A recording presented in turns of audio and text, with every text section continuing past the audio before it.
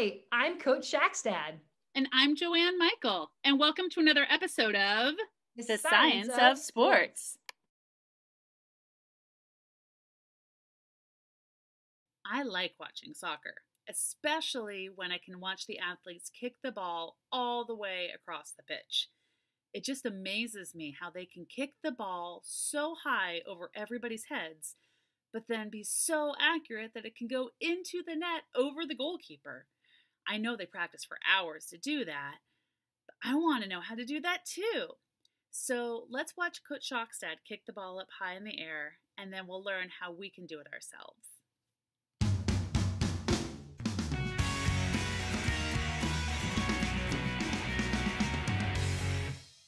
We know that we have muscles in our legs that help us run and jump, but in order to kick a ball, we need to know how to use those muscles and how to put our feet in the right way to get the ball to go the right way.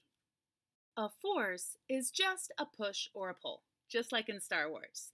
In order to get the ball to move, we need to push the ball with our foot in the right direction and in the right way to get the ball to go where we want it to go. So we need to get some force moving towards the ball in order to get some force in the ball. We want the ball to go both up and in a direction.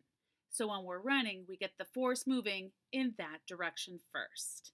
The other thing we need to do is to figure out what foot we use to kick.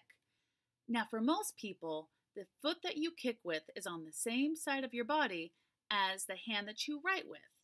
If you're not sure, then the best way to tell is to put the ball in the middle of a field or somewhere and just run up and kick the ball without even thinking about it. The foot that you use is called your dominant foot. The other foot we call your planting foot because you're going to actually plant it in the ground when it's time to kick. Once you've figured out your dominant foot and your plant foot, then it's time to get ready to kick the ball. You're going to run up to the ball, and this is the first tricky spot. You're going to plant your planting foot. You're going to put your foot down in the direction where you want the ball to go. So if you want the ball to go over there, you point your foot that direction. Once your plant foot is in the right place, bring your kicking leg back. The further you bring your leg back, the more force you put into the ball. Remember, the more force, the further the ball will go. We want the ball to go up in the air, not just across the field, so we need to kick the ball in the right place. The ball will go in the opposite direction that you kick it. If you kick the ball at the top of the ball will spin down. If you kick the ball right in the center, the ball will go straight. So we want the ball to go up. So where should we place our foot? Where should we put the force to get the ball to go up? Right. We want to kick towards the bottom of the ball so that the force pushes the ball up. Now that we know that kicking the ball is really all about forces, we can decide how much force and in which direction to put the ball where we want it to go. If we want the ball to go really far, but in kind of a straight line, we can kick the ball really hard right in the middle.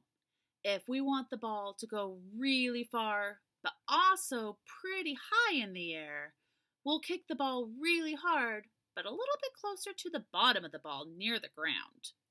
If we want the ball to not go very far, then we're not going to give it a lot of force, so we do not push the ball really hard with our foot to get it to go only where we want it to go. Let's watch Coach Shakstad kick the ball a few times in different ways. While she's doing it, I want you to keep your eye on a couple different things. Watch where her planting foot is pointing so you can see where the ball is going to be headed. Watch the back of her leg so you can see how much force she's going to use on the ball, and then estimate how far you think the ball is going to go based on how much force she's putting on it.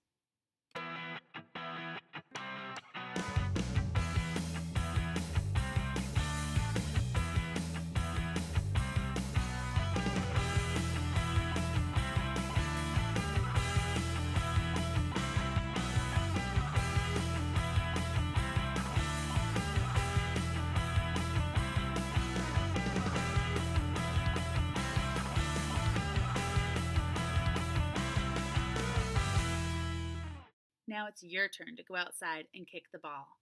Do you need to have a professional soccer ball in order to be able to practice? Not at all.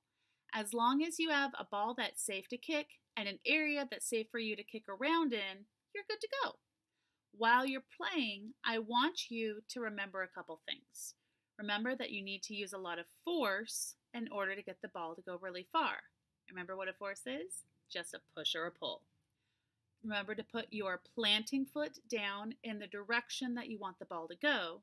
And if you want the ball to go up, you need to kick the ball a little bit further down, closer to the ground. If you want the ball to go straight, kick the ball straight in the middle. Have fun! Thank you, Wiseburn Ed Foundation, for sponsoring Science of Sports.